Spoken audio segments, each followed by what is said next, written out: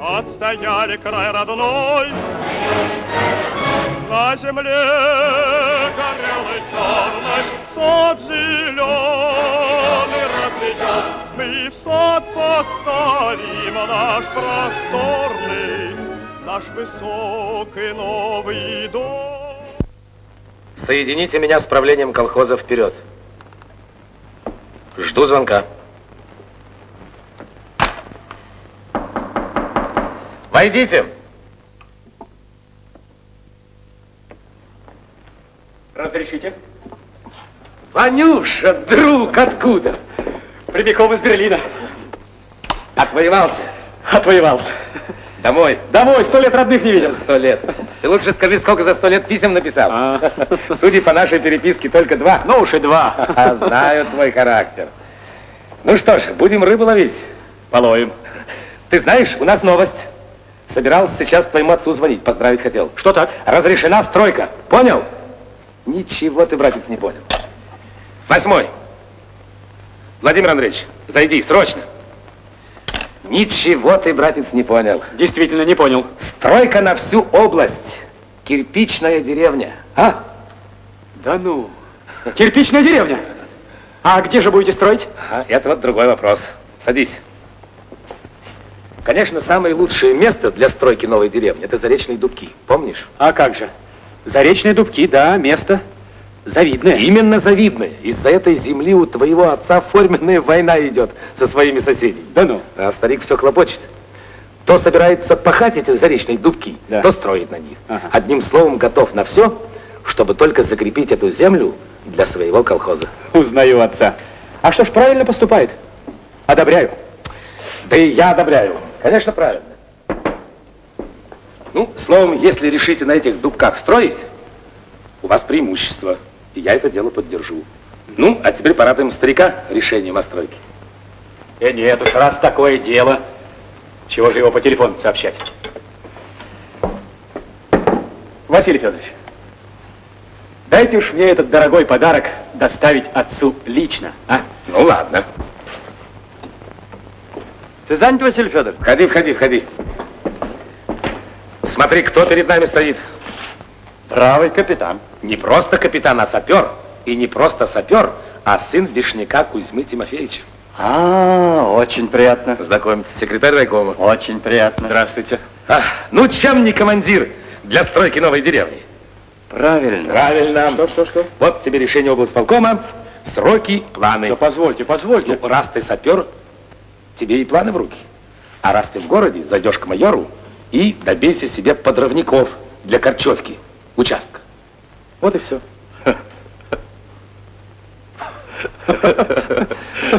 Ну что за подход, а? А только что приглашал рыбу ловить.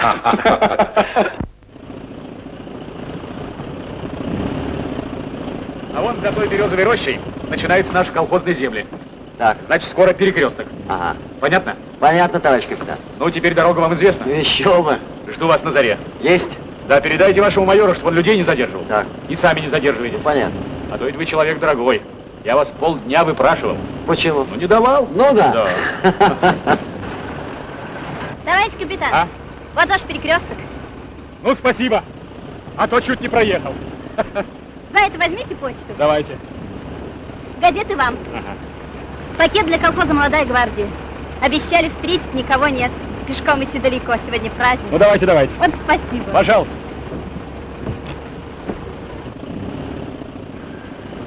Прощайте, товарищи. Спасибо за компанию. Счастливо. Спасибо. Товарищ Фокин, так Да. я вас жду завтра. Есть, товарищ капитан. И тола побольше возьмите. Дома у нас хватит. Желаем успеха и счастливой встречи.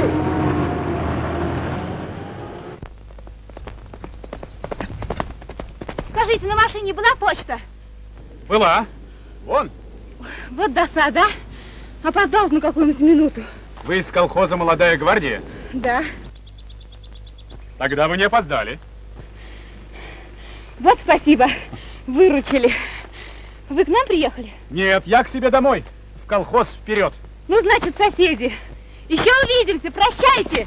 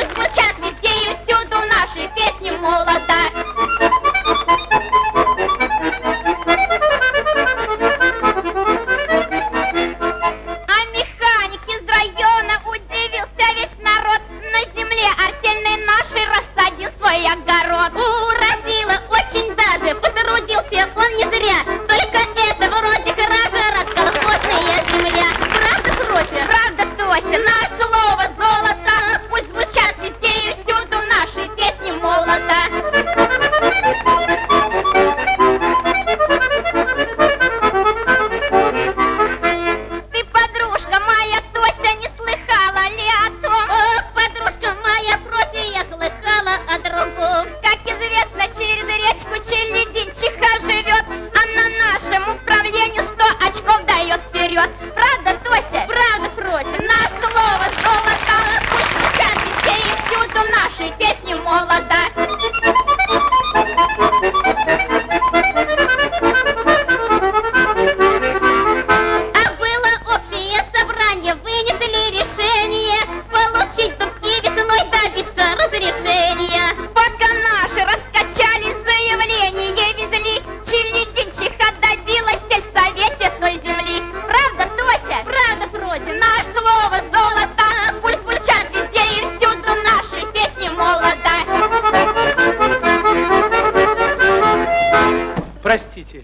имеется вопросик в порядке ведения.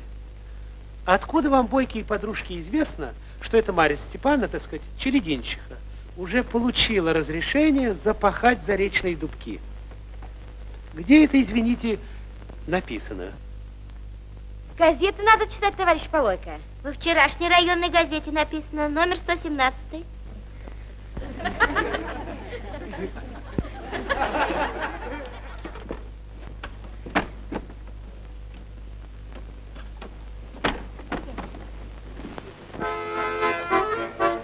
Почему девчонкам известно решение о дубках? А нам неизвестно. Да не могли они отдать эту землю без нашего согласия, Кузьма Тимофеевич. Раз мы на нее тоже претендуем. Не могли. Это они все насмех придумали. А номер газеты тоже не придумали? И номер газеты придумали, только этот номер им не пройдет. Да понимай. Иди сюда. Правда просит, наше слово, там, пусть сейчас везде всюду нас и молота. Найти эту газету и срочно созвать членов правления. Нас вся страна знает. Мы 115 тысяч на танки дали. Мне сам товарищ Сталин телеграмму прислал. А ты у меня эту землю из-под ног упускаешь. Ой, что такое? Полой, что? Фу, помру сейчас от сердечного удара. Расстегни брать. Член правления где? Где? В клубе частушки слушают. Частушки слушают. А ты что сидишь? А? Что ты сидишь, я тебя спрашиваю? Ищи газету! Кому я говорил, что вы поехали в район? Чтобы мы эту фондовую землю не проморгали. Почему ее отдали? Натиску не было с нашей стороны. Делового упорства. Кузьма Тимофеевич. Ну что тебе? Сердце-то побереги. Да уйди ты от греха подальше, уйди. Дубки к нам больше тяготеют, это же всем известно. Да мало того, наша-то земля с государственным фондом, ведь вот границы какие имеет. А у челединчихи что? Да нет, ты мне скажи, почему ей именно эта земля понадобилась? Что, мол, кругом другой земли? Нет, ты подай ей именно эту, а у нас срывается стройка. От зависти все это. Вот именно. Ну, газет давай. А? Ну, газет ты мне дашь или не дашь газет? Ах, да, газету. Позор. Позор. На весь район позор.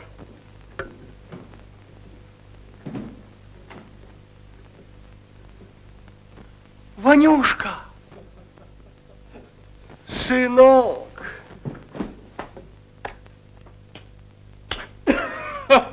Живой! Ну, как видишь, надолго. Совсем. Уж это смотря как примете. Здравствуй, Ванюшка. А я иду, слышу крик. Зарез, позор, ну, думаю, отец бушует. Как воевал-то? Где был? В Берлине-то. Был? В Берлине? Был.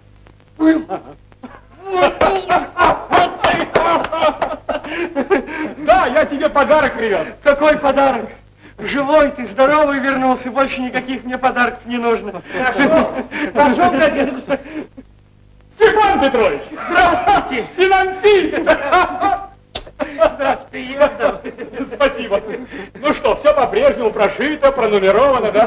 Не совсем. Вот вчерашнюю газету забыл подшить по случаю праздника Победы, а из-за него все неприятности. Да нет, хороший он человек.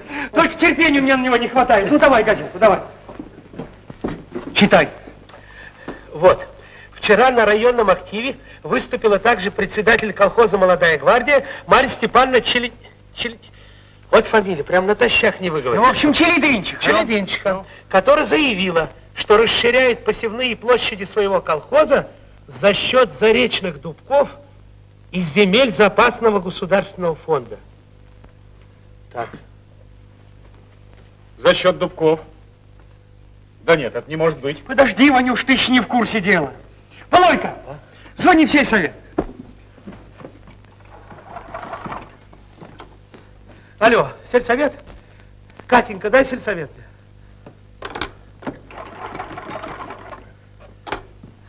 Алло, сельсовет? Дежурный? Это Полойка говорит. Скажи мне заради праздника, есть ли какое решение насчет заречных дубков? Как нет? Почему нет? То есть я хочу сказать, что правильно, что нет? Правильно. Правильно. Ну, до свидания. Что я говорил? Решения нету. Да есть решение. Да нет, Ванюшка, вот именно ж нету. Ух, камень сердца. Ой, ой, Ванюшка, ноги не держит, помру от сердечного удара, челединчик отвечать. Да что это за челединчик-то? Объясни ты мне толком. Челединчиха? Да. Есть здесь у нас по соседству партизанка. Тоже председатель колхоза. Ну вот, пользуясь военной обстановкой, отобрала у нас переходящее красное знамя. Как же это вы так допустили? Допустили. А? Все наши на фронте в колхозе одни старики да девки. Так ведь у нее-то, очевидно, тоже девки. Девки. Сравнил тоже. У нее девки как трактора, на них жить пахать можно. Нет, слов нет. Работает она хорошо. И хитро. Правда, в академии она не доучилась. Но женщина она толковая. И ведь вот беда мешает нам в одном деле. Так. Ну, а в каком же это деле? Ну, понимаешь, обратились мы в сельсовет. Да. Насчет прирезки земли. Так. Из государственных запасных фондов. А она себе эти заречные дубки требует. Ах, вон что. Ну, насчет заречных дубков, батя, ты будь спокоен. Заходите, заходите. Сын у меня приехал. Батя, батя. Братка.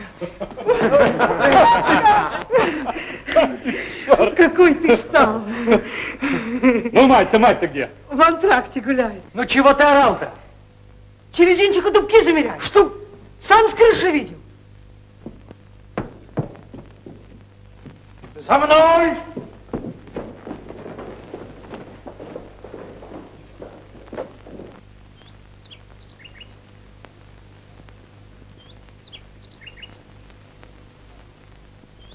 Стой, тебе говорят! Стой! Прекрати измерения! Так это вы и есть та самая ужасная челединчиха. Здравствуйте. Моя фамилия Челедникова, а не Челединчиха. Угу. Протоколами вооружились? Нет, Марья Степановна, не протоколами, а законами. А мы с Марьей Степановной протоколами и законами не козыряем. Мы делом бьем. Да замолчи, сорока! Товарищ Вишня, неужели вы не понимаете, что вы сейчас не против меня, а против государства воюете? Ну? Вчера я говорил в сельсовете, и там согласны. А мы не согласны. У вас тут стажок сена стоит. Заберите ваше добро. Завтра мы начинаем пни корчевать. И точка. Запятая. У меня у самого на завтра корчевка запланирована. А послезавтра начнем пахать. И у меня на послезавтра пахота запланирована. Неправда. У вас людей нет. У вишняка и таракан пашет. Короче, отдаете землю, или я в район поеду? Нет. Заречные дубки мы вам не отдадим. Вы поди шутите? Нет. Мы эту землю сами подымем. Хорошо. Но предупреждаю, если завтра с утра корчевку не начнете, землю заберу. А вот мы завтра с утра и начнем. Ну что ж, посмотрим. Ой. Полойка, расстегни, батя, воротник. Господи, ну вы тоже хороши. Ну чего вы тут только не наговорили. И корчевка запланирована, и таракан пашет. Ну к чему все это? Как к чему? А принцип? А? Вот вы и пашите на вашем принципе. Но только завтра с утра. Про утро-то Иван выразился. Как Иван, а? Нет, батя, мы здесь пахать не будем. И сеять тоже здесь не будем. И это почему же? А потому что уважили вашу колхозную просьбу. Я сегодня был в городе. В облисполкоме все решено, разрешено и подписано. Будем строить на этом месте новую деревню. Кирпичную. Разрешили! Строительство-то разрешили, а? Челедичиха, она просто лопнет от зависти, когда узнает. Когда узнает, что здесь будет город заложен, а? Довольно жить нам в полсилы. В землянках, в хатах погорелых. Будем жить образцово, во всю свою богатырскую мощь. Опять загнул. Ведь сперва построить надо. Полойка. Вот по финансовой части ты действительно тигру съел. А в общеполитических вопросах ты слаб. Слаб? Построим. Раз решили, обязательно построим. Есть у нас в колхозе гвардейцы, орденоносцы, герои, партизаны. Да вот хотя бы взять твоего сына. Ну, кем он был? Ну, ведь простой гармонист, не дурак выпить. А теперь он кто? Капельмейстер Брестского ордена Суворова первой степени сводного полкового оркестра. Видал? Знай наших! Так кто ж его армия воспитала? А здесь? Здесь? Здесь сколько угодно. Пожалуйста! Ванюшка, Да. ты ведь вот не знаешь, как у нас люди за годы войны выросли. Да. Зачем далеко ходить? Вот, пожалуйста, Аграфена Карповна. У нее 3 сына в армии, так она ведь здесь за 4 работает. С утра на ферме дояркой, потом в бригаде поварихой, людей накормит, снова на ферму коров доить. А ночью? А ночью только по хозяйству управится. А когда же она спит? Да вот не спит она совсем. Простая крестьянская женщина, Аграфена Карповна. Выпьем еще по одной чарке за славный наш сегодняшний праздник, за великие наши победы. Выпить, конечно, можно. Я бы даже сказал, должно. Ну только вот что выпить? Мать, Минька, заводи.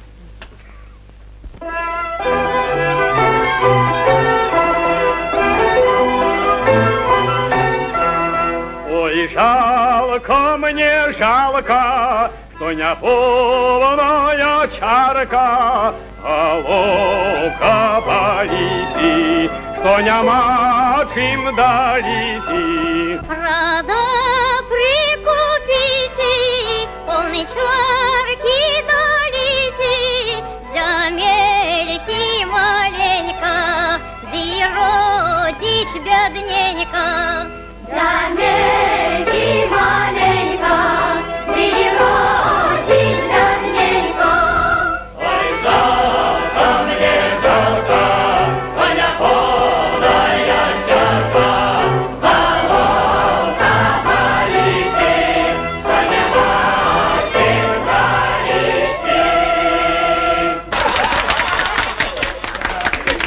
Ну, Иван Кузьмич, дал ты согласие стройкой руководить? Тяни. Стройматериалы вам дали, саперов округ прислал. А теперь, как говорится, взялся за гуш, не говори, что не дюж. Да уж придется. Когда работать начнешь? Думаю, что завтра с зари. Ну, в добрый час.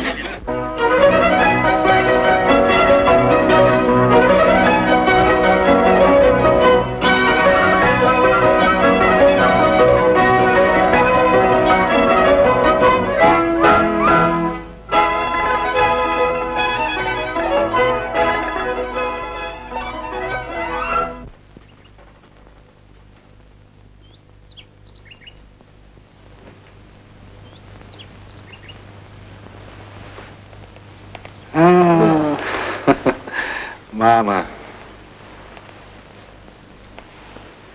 посиди со мной.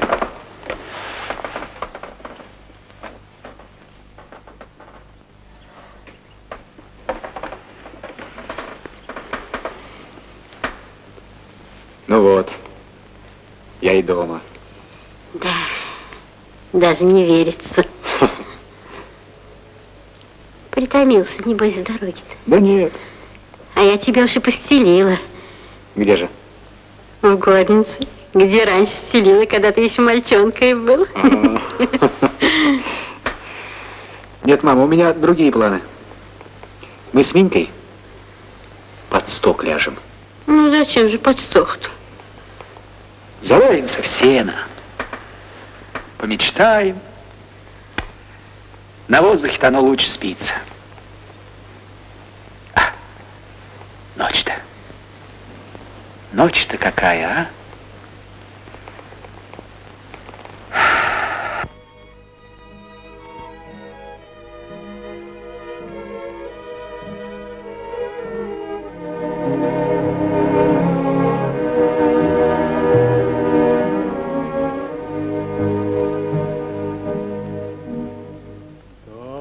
Далеко, далеко за снегами, за березовой тихой рекой есть девчина с такими глазами, что мой помутили покой. Рвались и пушки гремели, осыпали осколки дождем, но глаза голубели, синели,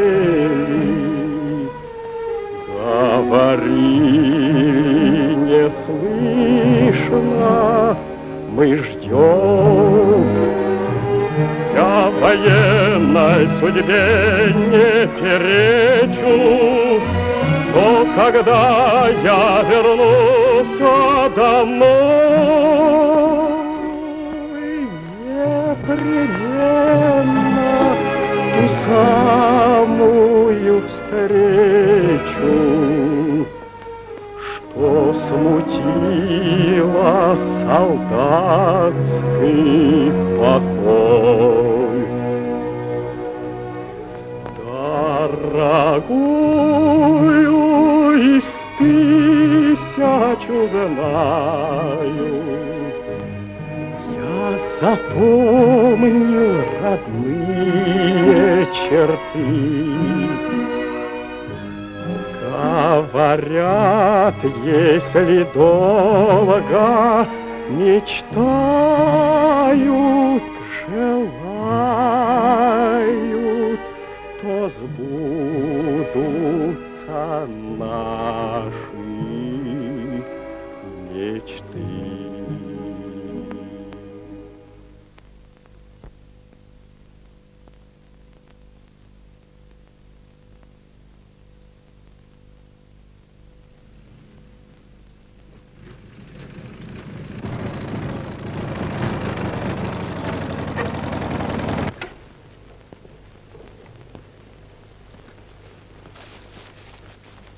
Товарищ капитан, разрешите обратиться? Давно так сладко не спал? Да ну спится, это точно, когда над головой не гудит. Все готово? Так точно. Ну что ж, давай разгружаться. Начнем работать. Есть! Разгружай! Меня! Буди людей. Ну, быстро, быстро, быстро. Одна нога здесь, другая там. Есть одна нога тут, другая там. Федоров, давай на шестой. Давайте ящик столом.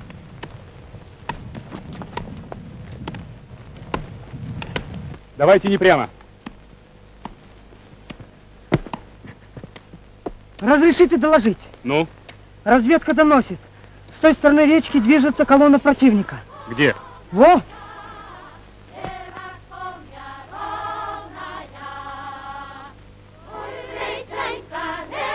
Сейчас мы их встретим салютом. Разреши мне включить батарейку. Ну, договорись со старшиной.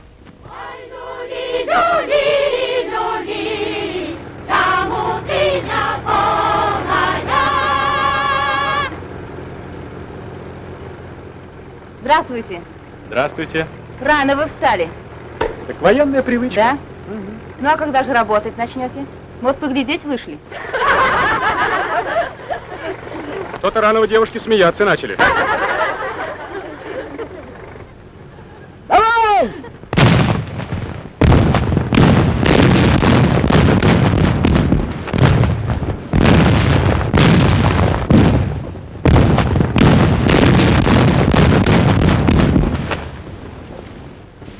Ну что же вы не смеетесь? Здравствуй, Марья Степановна. Жалуешься? Здравствуйте. Я не жалуюсь, товарищ Горошко. Я решительно протестую. Что же это вы, гвардии капитан? Только приехали и сразу начали боевые действия. Ну, посмотрим, что вы тут натворили.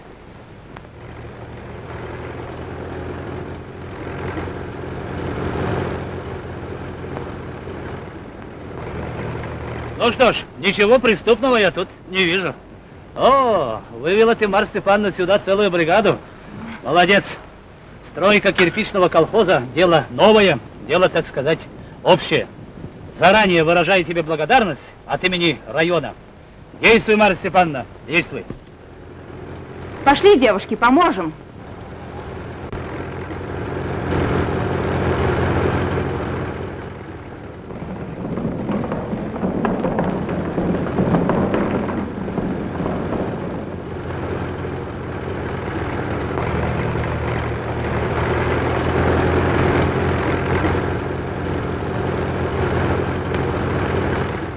Разрешите, я вам этот пенек в момент подниму. Вон до того облачка, толом. Нам с Марьей Степановной взрывы надоели в нашей местности.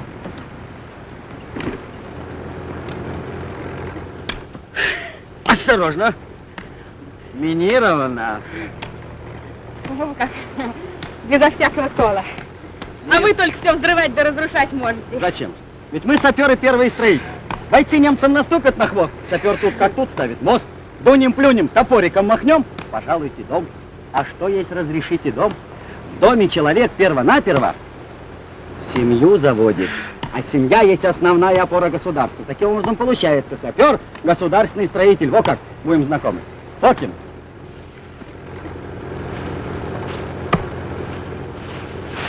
Вы уж извините меня, Марья Степановна. Ха, черт возьми, как глупо вышло. Понимаете, ни с того, ни с сего мы пошли друг на друга в штыки. Мы? Ну хорошо, я. Вот это точнее. Угощайся. Спасибо. Ну да, насколько я понимаю, ваш отец меня уже отрекомендовал. Зверь-баба, пользуясь военным временем, перехватила знамя. Да ну. Дед у нее как трактора, на них пахать можно. А главное, не ведет разъяснительной работы. Фу, полой-ка расстегни воротник. Так, да? Вроде так. Кондрат, подрубай этот пенек. Некогда, мать, некогда. Ты пирожка поешь. И уходи ты отсюда от греха подальше. Не дай бог под кусторез попадешь или на мине взорвешься. А мне сейчас домашними и похоронными делами заниматься некогда. Стройка у меня. Ну, поел. Кондрат, подрубай этот пенек.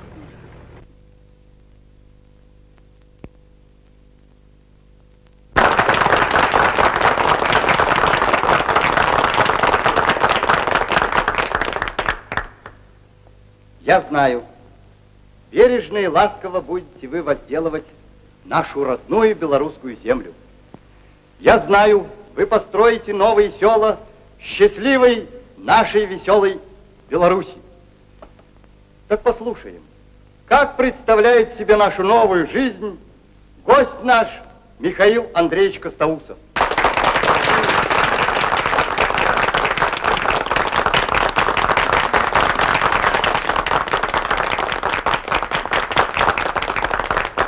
Мы, архитекторы, народ умелый.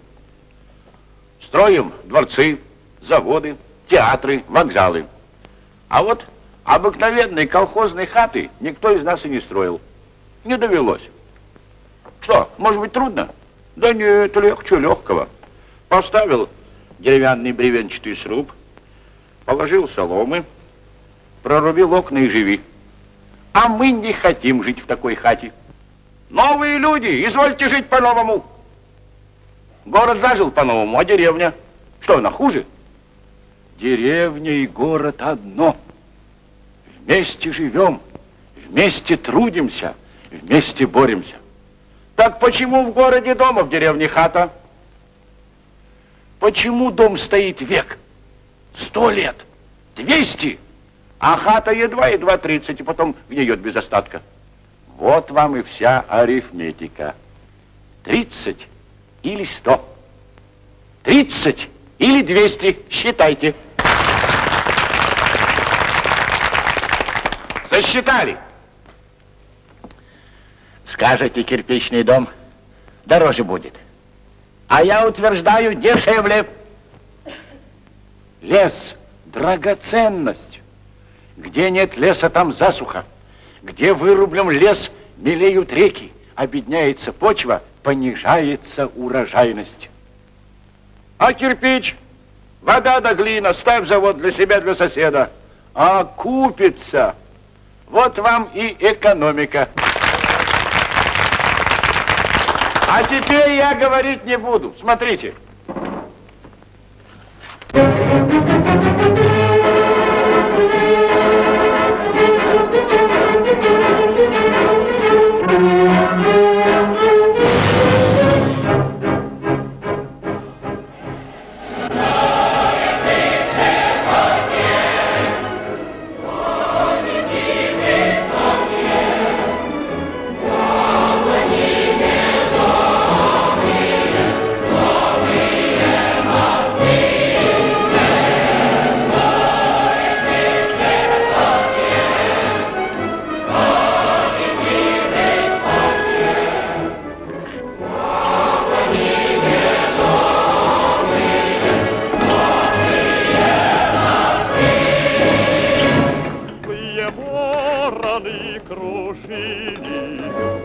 Родимою землей. Всех врагов мы сокрушили, отстояли край родной. На земле горелой черной сад зеленый разведем. Мы в сад поставим наш просторный, наш высокий новый дом.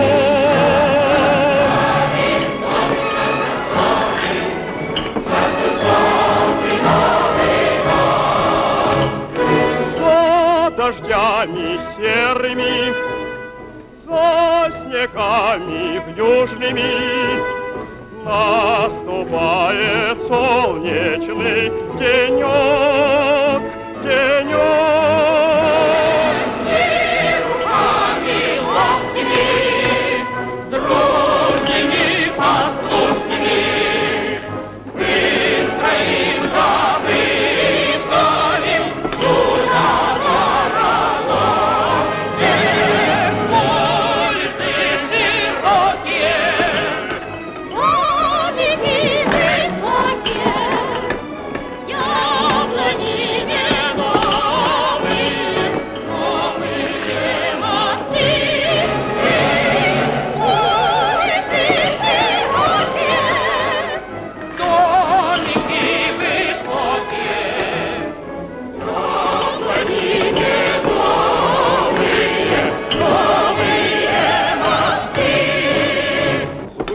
Вороны кружили над родимою землей.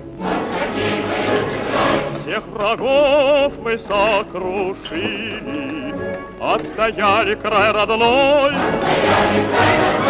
И страны вернулись русской мы с победою сюда. Наш край родимый белорусский расцветет в красе труда.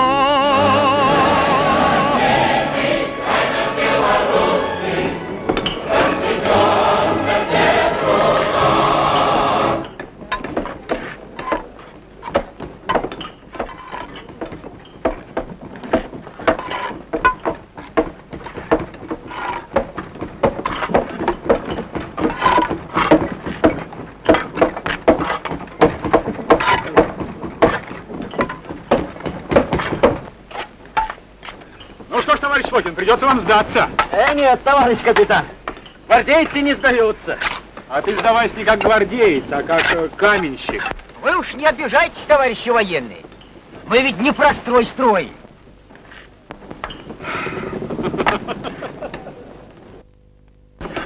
С урожаем вас, люди добрые. Спасибо, Кузьма. Вызрел хлеб. Приглашаю вас завтра всех на уборку. Постой, постой, а как же стройка? Молоко в корове не киснет, а хлеб ждать не может. И вас приглашаю, товарищи саперы. Нет, бать, саперов не забирай. Не дам. Так нет, Ванюш, я же не забираю. Я только приглашаю. Я понимаю, но у меня ведь стройка. Ванюша, ты бы поговорил с Челединчихой, а? О чем? Пускай она нам людей на стройку подбросит. Она же уборку заканчивает. Поскольку она раньше отсеялась. Ведь слов нет. Она женщина скандальная, но правильная. Ванюша, я бы сам ее попросил. Ну? Но не могу. Почему? Понимаешь, у меня как у председателя свой принцип. Ах, принцип. А тебе можно, Ванюш. Винька, давай запрягай. Да не ладно, а побыстрее запрягай. Давай, давай. Позвольте затруднить, товарищ капитан. Во сколько едете? Прокошиной Анне Васильевне. Сам передашь. Поедем вместе. Вот спасибо.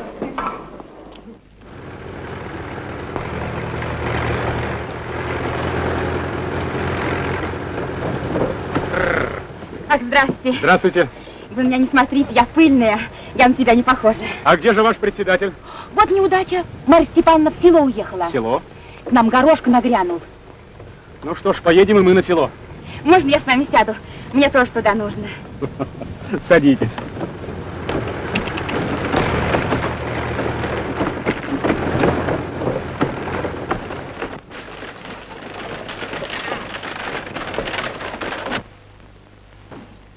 Спасибо, что подвезли. А это вам по секрету. Движение сердца. Ой.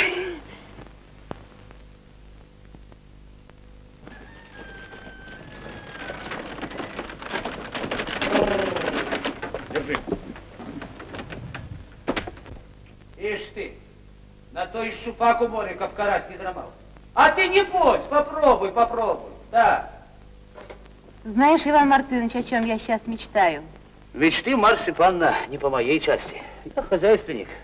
Мечтаю я кирпичный завод поставить. Но знаешь, как мечтаю? Вот сплю и вижу. А чего ты смеешься? А ты послушай. Глина у меня есть? Песок есть? Торф близко? Да неужели мы завод не поставим? И правленцы мои того же мнения. Район, Марья Степановна, давно с колхозами разговор ведет. Сама знаешь? Знаю, ведет. Да не с нами.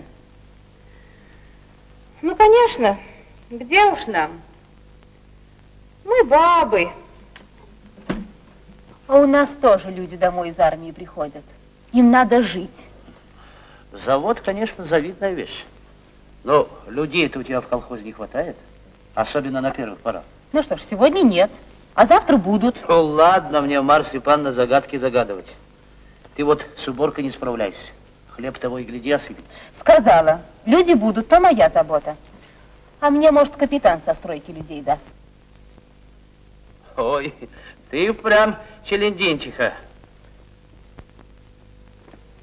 Едем, а то я ей своей просьбой все дело испорчу.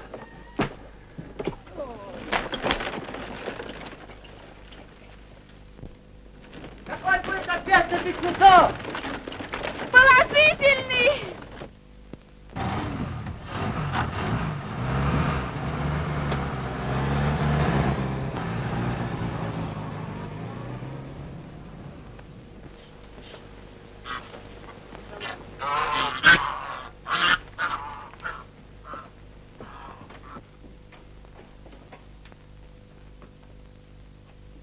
Маш. Ох, Нюра, ругать ты меня будешь сейчас. Ты правильно сделаешь. С горошкой поссорилась. Завод я у него кирпичный выпросила. Завод будем строить. Ой, мамоньки, так сразу и начнем. Вот взялась, теперь боюсь. Ой, трудно, Маша. Так ведь надо. Так трудно и надо. Хоть плачь. Нюра. А, Нюра, что? А вот помнишь, кончили мы партизанить, начали колхоз подымать. И ведь подняли же. Ну, это конечно. Нет, ты вспомни, ведь нам трудно было. Ой, трудно. И боялись мы поначалу. Ой, боялись. Но поднялись же мы. И рядовыми даже стали. Чего же мы сейчас-то с тобой голову повесили, а? Так ведь трудно же как. Что ж, поплачем? Нет уж, давай строить. Только вот где б людей взять? Вот капитан приезжал. Капитан? Зачем? Как зачем? Помощи, говорит, хочу просить для подкрепления фланга. А фланг — это его стройка. А он один был? Нет, старшина с ним. Да разве ты их не видела? Нет. Тот, я гляжу, ты разрядилась. Ну, я ж не каменная какая. Ну, ладно, ладно. Собирай-ка людей.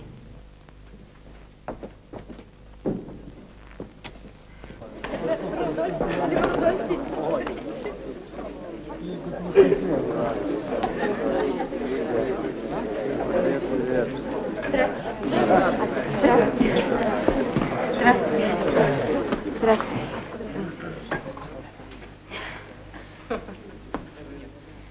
Дорогие мои, разбудил я вас ни свет, ни заря.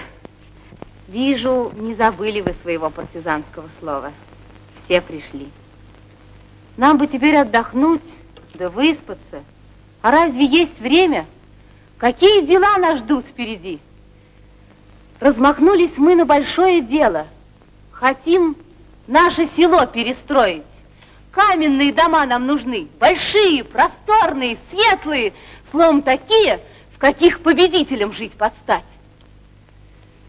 Верно, и по вашим колхозам разговоры об этом ведутся? Вот за этим я вас и потревожила. Ставим кирпичный завод. Кирпич каждому нужен. Дело для нас нелегкое, но под силу. Машины дают. Одна беда. Людей у меня мало. Вот и прошу, помогите для почина. Начинаем завтра. Дело не ждет. От каждого двора прошу выделить подмогу. Ну так дней на 10. Кормлю себя. Гармонисты тоже мои. Все. Ну, кто слово желает? Позволь мне, Марья Степановна, высказаться. Я так думаю, поскольку задача ясная, государственная, поскольку каждому интересно обстроиться, спорить не будем, а примемся сообща. Только я вот что предложу. Акционерное общество. Иначе выразится товарищество на паях, ну, в долю, так сказать. А ты как думала? Правильно, правильно. Ты до делу жадная, мы тоже. Твоего правления не проще. Нет. Ты нам проценты разочти. План прикинь, кому, когда свою выгоду получить в виде продукции, реального кирпича. А вот тогда бери нас голой рукой. Завод. Дело красивое. Кому кирпич не люб? Кругом стройка задумана. Вот поглядеть на колхоз вперед.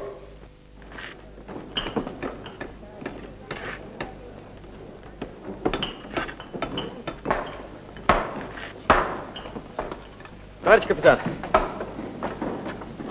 Товарищ капитан. Да? Какие распоряжения на завтра будут? Распоряжение? Да. Товарищ старшина, если соседний взвод в опасности, и вы об этом знаете, какое вы принимаете решение? Помогаю соседу всеми имеющимися у меня огневыми средствами. Так. И если требует обстановка, иду на помощь. Правильно. Вот и придется нам, Марье Степановне, завтра с утра пойти на помощь. Понятно? Есть.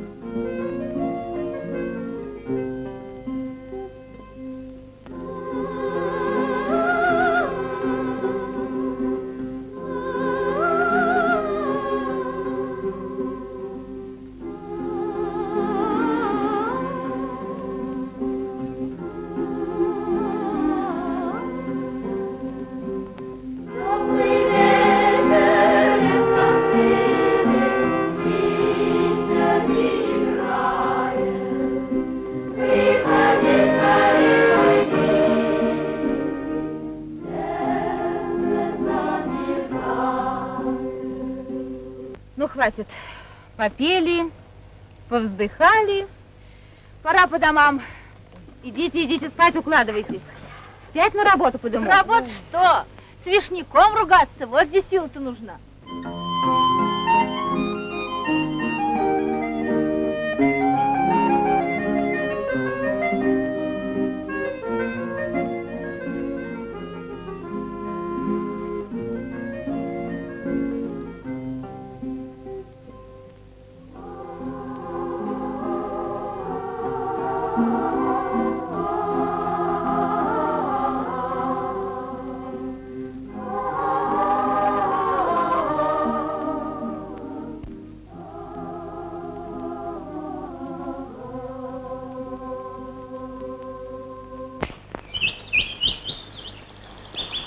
Ишь, старается, любовь свою зазывает.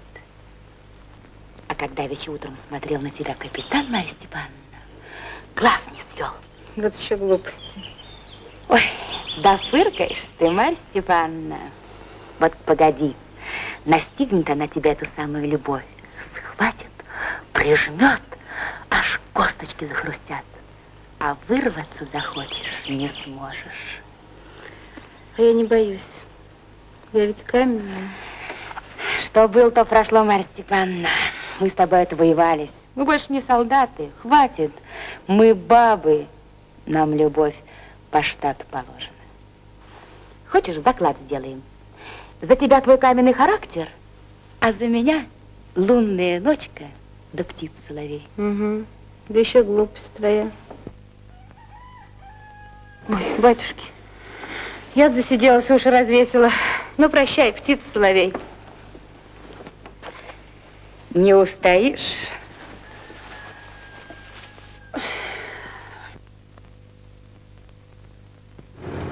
Батя! Батя!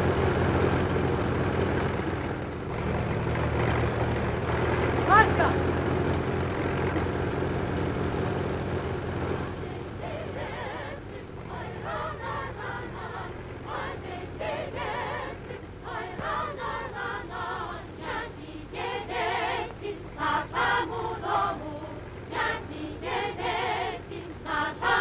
Челединчиха! К нам идет!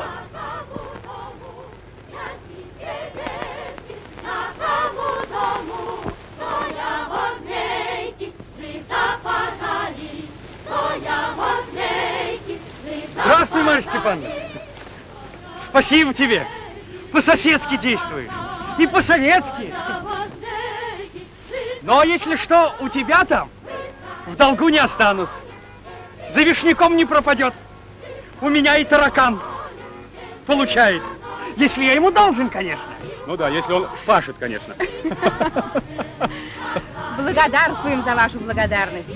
А хлеба хороши у вас, лучше не надо. Минька!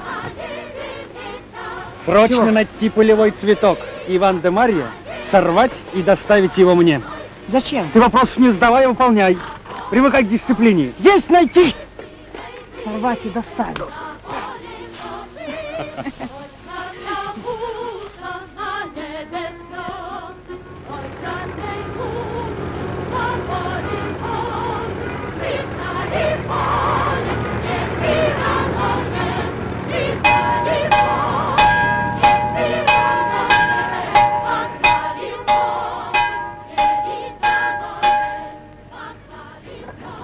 Минька, крой в сельсовет, бей телефонограмму в район. Уборку закончили. Батя. Ну я же говорю, уборку заканчиваем. И бери мотоциклу. Как? Ну бери, я отвечаю.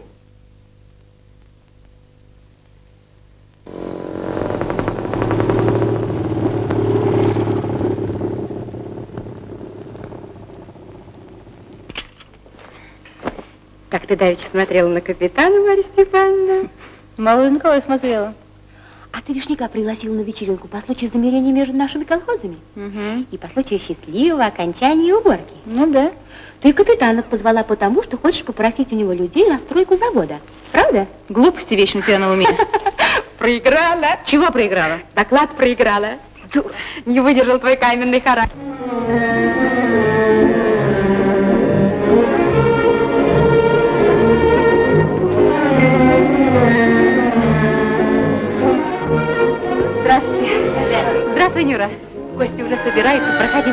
Сейчас вернусь, только чайку расседлаю.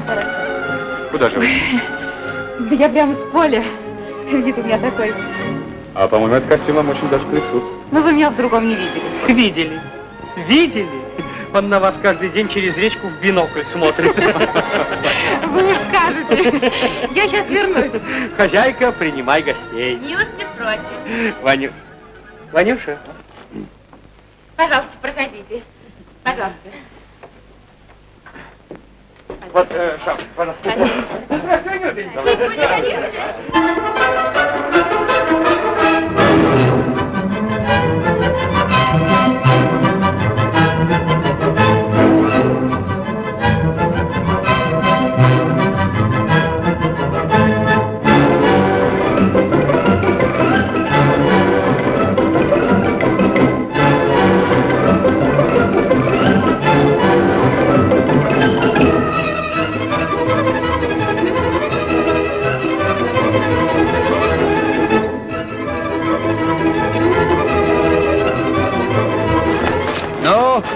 Теперь свадьбы пойдут.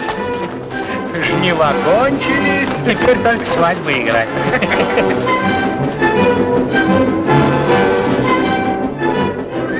Мой-то пару себе избрал, а?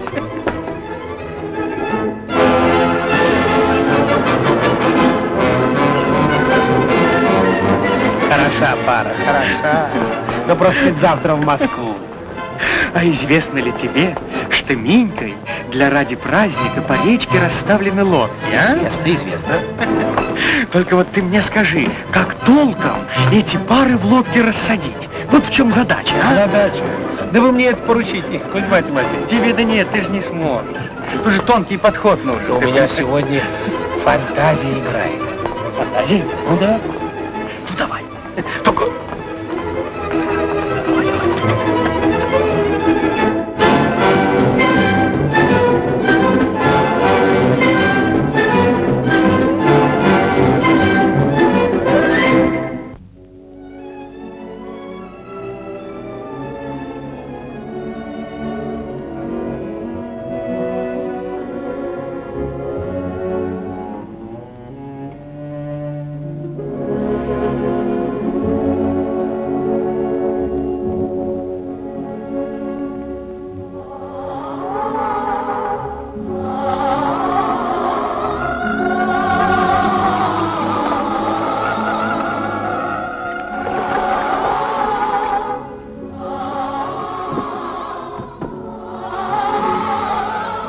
Хорошо. Хорошо.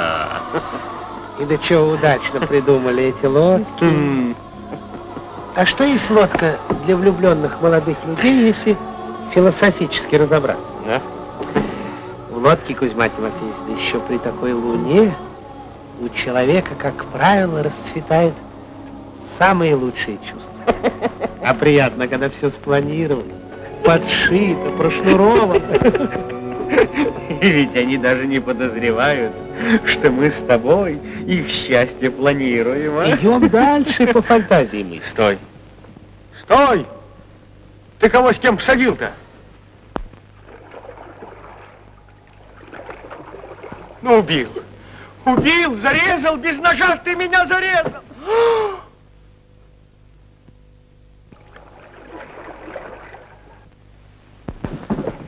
Ну, все перепутал. Дипломат!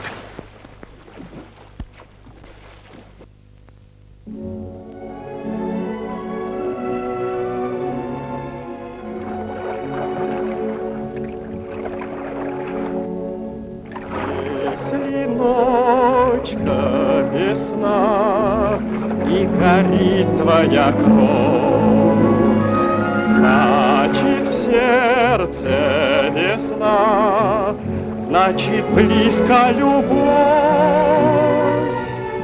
И любовь не гони, и любви не стыди,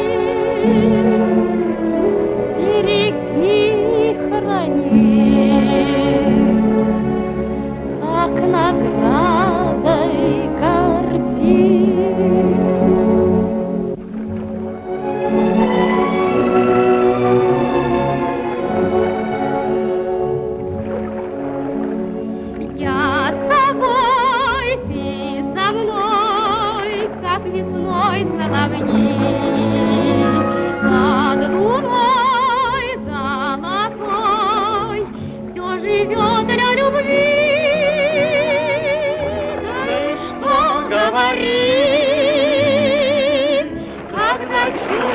нежны, где умеют любить, там слова не нужны.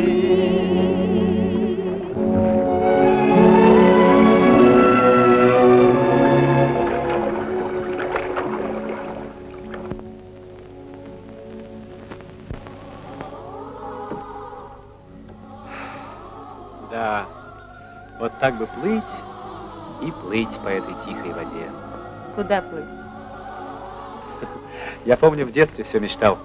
Вот так сяду в лодку и поплыву по лунному следу. Далеко-далеко. И знал, что приплыву к счастью. И не ошибся.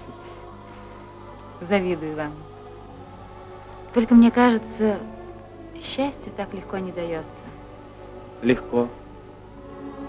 Я за него в огонь шел. Через войну. И таким далеким оно мне казалось. А теперь вот оно. Что с вами? Вы на меня рассердились? Нет.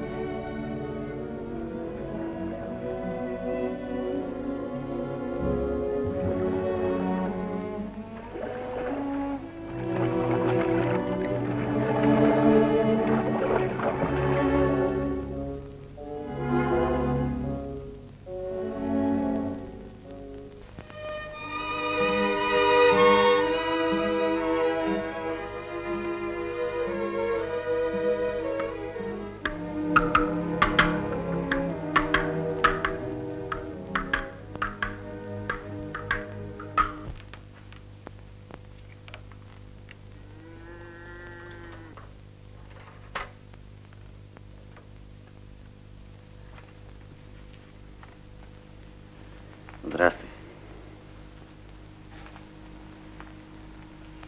Уходишь? Ухожу. Совсем? Угу.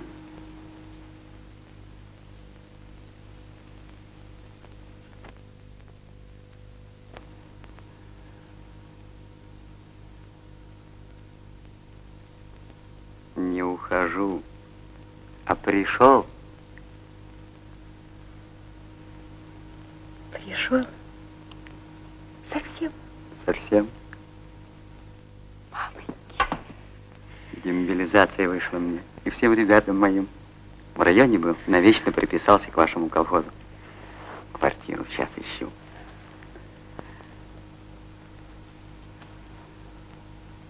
Как квартиранта мы с мамашей пустить не можем. А ежели как хозяина, а? Как хозяина? Коли ласка, дома в мане. Вот построю кирпичный завод и уеду отсюда. Надо же мне академию кончить. А то 3-й курс. Я в партизанах воевала, 4-й здесь проработала. А мне надо учиться. И потом... Что потом? Хочу уехать от вас. Слишком много думаю о вас, капитан. Мешает. Но все равно же будете думать. Это почему? Много берете на себя. Нет. Вы никуда от меня не уедете. Вы в город, и я в город. Вы учиться, и я учиться. Вы в свою академию, а я в свою строительную. Я ведь сапер. А в какой город? А в тот же, в который и вы.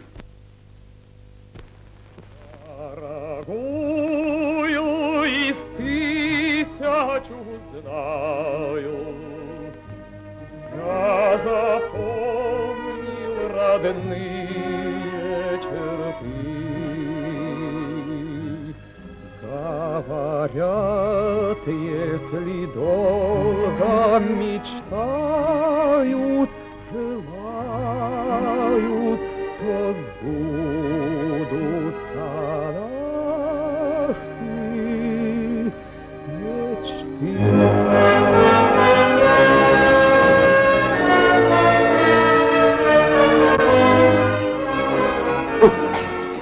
превосходно. И погона превосходная.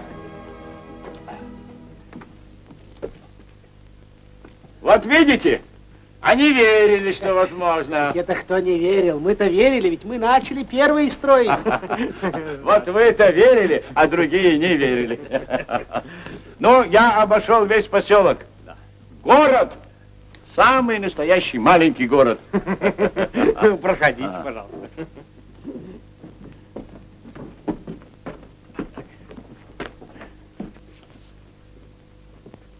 Кто строил? Сын. Ванюшка строил. Сын. Превосходный сын. Хорошо строил. С пониманием и с любовью. А это что? Новоселье? Свадьба. Сын женится. Что же вы меня не предупредили? Ведь я же без подарка. Ведь это же неудобно. Ваш подарок для нас самый дорогой. Мой? Ну а как же? Дом-то ведь предназначен для молодых. Стало быть, это и есть ваш подарок. А что? В самом деле подарок. И знаете, неплохой. Мать, угощай пирогом, угощай пирогом. Отведайте нашего пирожка. Нет, что вы? Как так? Без молодых? Нет, не в коем случае.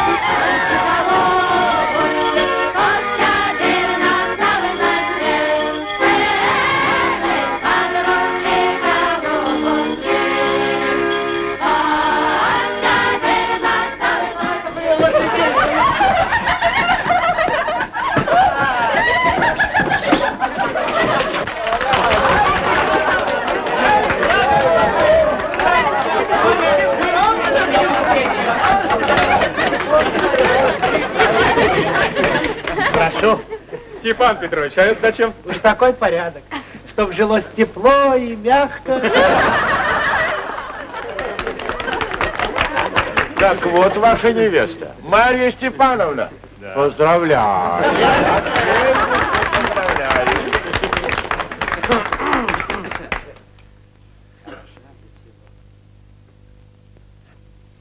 Будьте счастливы, детки.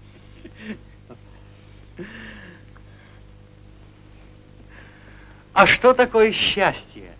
Спрошу я вас.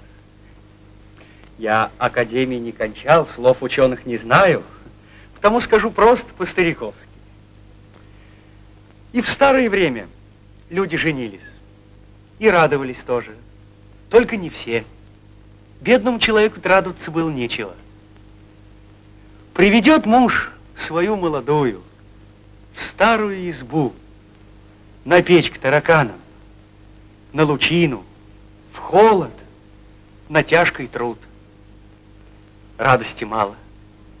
И в старое время строились мужики. Ну, не такие, конечно, дома, а избы. Избы на курьих ножках строили. И строил мужик один. Долго строил. Все жилы из себя тянул. А выстроит, в гроб ложиться пора. Вся жизнь на это уходила. Вы, молодые, приходите в новый дом, всем колхозным миром для вас построенный, при помощи высшей науки. Счастье ваше крепкое, честным колхозным трудом, честной кровью солдатской добытое.